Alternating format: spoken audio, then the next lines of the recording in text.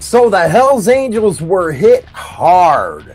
One thing that we have to start realizing in America, I know we have that ego problem when it comes to motorcycle clubs, but things are a lot different when it comes to the rest of the world.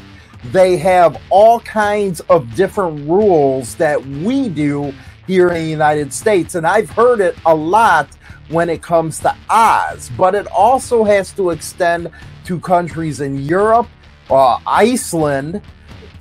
It gets really tricky when you travel around the world because you don't know the customs, you don't know the tradition. And thanks for visiting Insane Throttle's YouTube channel. Don't forget, we have shorts as well. Check that out if you're in a hurry, get an overview, and watch the bigger video later.